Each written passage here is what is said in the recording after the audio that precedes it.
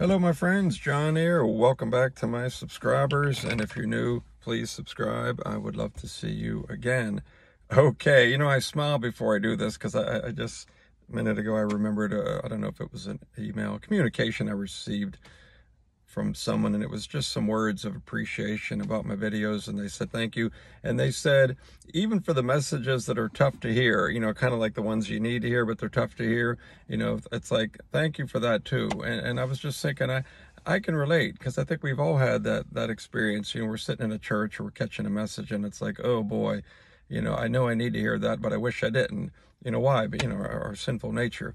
So this is a message some people won't want to hear, but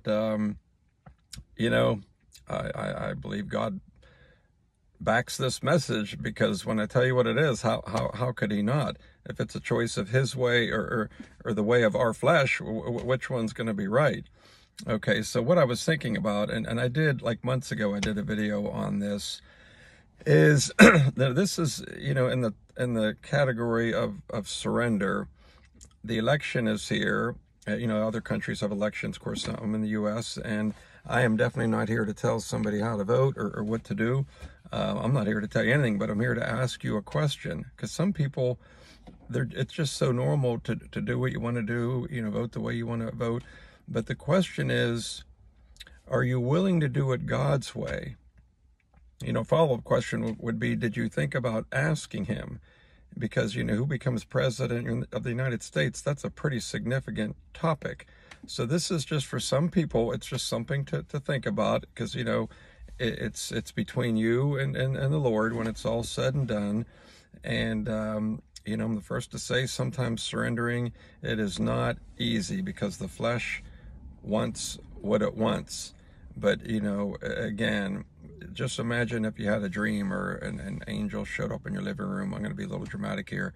And your mind's on the election, you're talking about it, and the question was asked, are you willing to do it the Father's way? What's your answer? Okay, so I just, naturally, I wouldn't be, any kind of a proper servant if I wasn't encouraging you, just like I remind myself to do your best to surrender. And if somebody can pray about this and hear nothing from the Lord, we know he doesn't just answer every single question like that. But if you do take it to him, at least with a sincere heart, you can have peace of mind to know, I asked the Lord, I didn't get anything.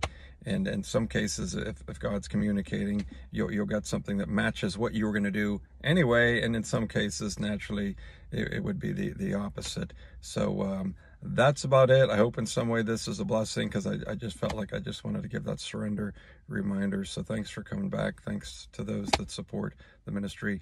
God bless you, and hope to see you soon. Bye-bye.